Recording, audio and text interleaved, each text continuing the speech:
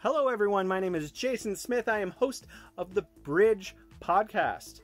I want to talk to you about Space Day. Now, Space Day is something that was created in 2016 by China to celebrate the accomplishments of the Chinese National Space Agency, or CNSA, and China and its endeavors in space. And as we all know, China has its very own space station, completely built and designed in China, but allowing participants from all over the world to partake in this scientific achievement if they like. Now, what has China achieved very recently in preparation for April 24th, 2023?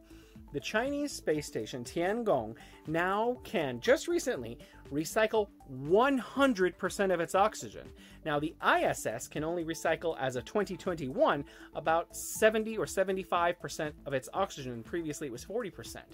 This may not seem like a big deal, but it's gigantic. And what it means for the CNSA and the Tiangong is that they can resupply with 6 tons less oxygen per year.